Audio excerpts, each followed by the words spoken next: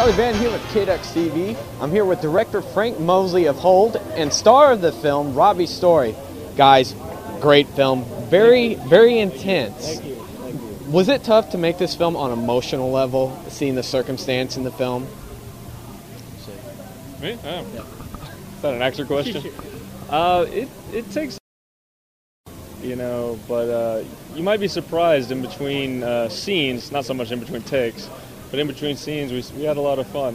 We kept it light. It was a great atmosphere, but once the camera was rolling, we were totally in it. We lived in it. How did you prepare? How did you prepare for this role? Well, I grew a beard, first of all.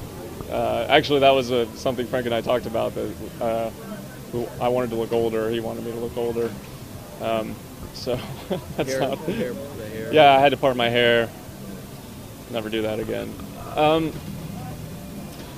Frank gave me a list of objectives and questions to ask myself to make sure that my character stayed differentiated from my real identity, so I didn't start just dialing it in at any given point. Plus, he's on you. I mean, he's meticulous. He's right there, masterful, in control the whole time.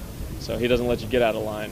And if his favorite word on set was interesting, and when he said interesting after a take, we knew that meant do it again and do it better. So. Now, Frank, did you already have the shots in mind when going into this production? Well, as we were actually writing and conceptualizing, Robby would work on the script, and so we were coming up with ideas for scenes. He would go off and write the dialogue, and then I would go home and make my shot sheet. And then so every time he'd have a new scene, then I'd look at it and say, well, I said, this is how I want to kind of shoot this scene, and how would it be best to do a transitional shot from this sequence here into the next one. And so the fact that we shot the movie in two pieces, actually two, we shot 50 minutes of the film first, and then we actually shot an additional 30 minutes later. That gave us some room to kind of tweak what we really wanted, like any other scenes of development with the characters that we thought would be important. Question for both of you guys. What message do you think the audience will leave after seeing this film? Go ahead. That there aren't always easy answers, but that communication is key.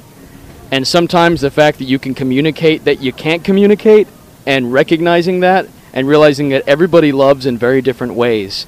And Alan Marsh, even though he may be oppressive at times, he means well. And so everybody tries to cope after a tragedy in a different way, and they try to love in their own way that they know how. And in the aftermath of a tragedy, it doesn't matter how you do that, it's going to be difficult, and the other person won't always understand. Hope. I have beat that word to death, but I will keep doing it. I will keep saying it. It's about hope for me. It always has been, and I hope that's what they take away from it, among other things that he just said. Now, will you two be working on another project together? Absolutely. Robby is hands down, the best collaborators you could ever ask for. I mean, anytime I have any kind of concept or idea, I'll pitch it to him because he's an amazing critic, an amazing writer. And so, I mean, I can't think of not working with him after this. This is just the beginning. So I can't even imagine all the other projects that we're going to do. And then on the same token, we each have our separate projects that we want to do on the side.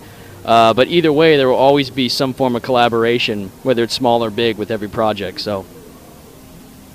That's good. You covered it. You covered it. And finally, what advice do both of you have for up-and-coming filmmakers here in Dallas?